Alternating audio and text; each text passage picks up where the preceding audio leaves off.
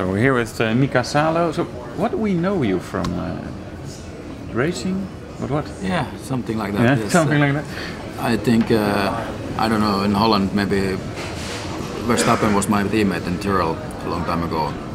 And I think in Holland most people know me from that. So. A lot of Formula 1. And now Le Mans, 24 hours you did? Yeah, I've done Le Mans now 3 times and I won it twice with the GT2 car now. And I've been racing in America basically the last 3 years and not in Europe at all. And for next year, what are the plans? I hope that we get in the deal with Michael Waltrip Racing for the NASCAR. NASCAR, okay. Yeah. So it's on an oval. That's different type of game. Right? That's a new thing for me. I haven't. I've done now a couple of days of testing, okay. And it was, like you said, different. But, different. It's really good fun. But you've bought an American car now to practice at home, or is it just a hobby? No, it's. I like American cars, and new Camaro is nice. So I wanted to have it since it came out. So. So it's an SS, and but it's also been converted by Camaro Motorsport, a Dutch guy. So well, it's been a little bit tuned up.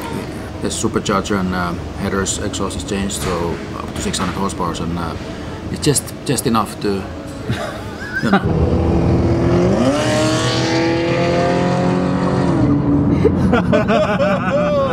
Seeing the car for the first time, what's your first impression? It was good because I drove only the rent-a-car version, you know, which is very low power with the V6 engine. Okay. But this looks so much nicer than the. So how did you end up with a Dutch tuner, actually? Well, I know them for many years from racing, and we have a very high car tax in Finland, so it's cheaper for me, and also I know Goes and these Camaro people from before, and I know I can trust them, so.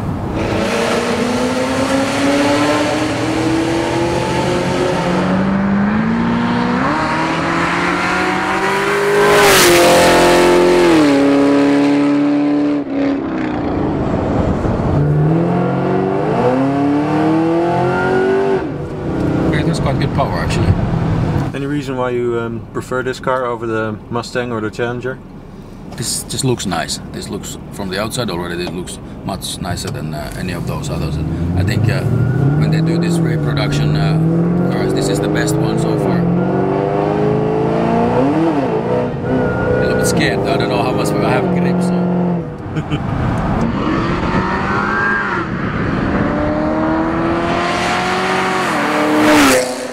Will be a while before I get used to everything, so I'm completely comfortable. Always new car. I don't want to destroy it on my first day. Yeah. Take it easy. If it was somebody else's car, not mine, then it doesn't matter. Then I would go flat out all the time. But it's my car, so I take care of it.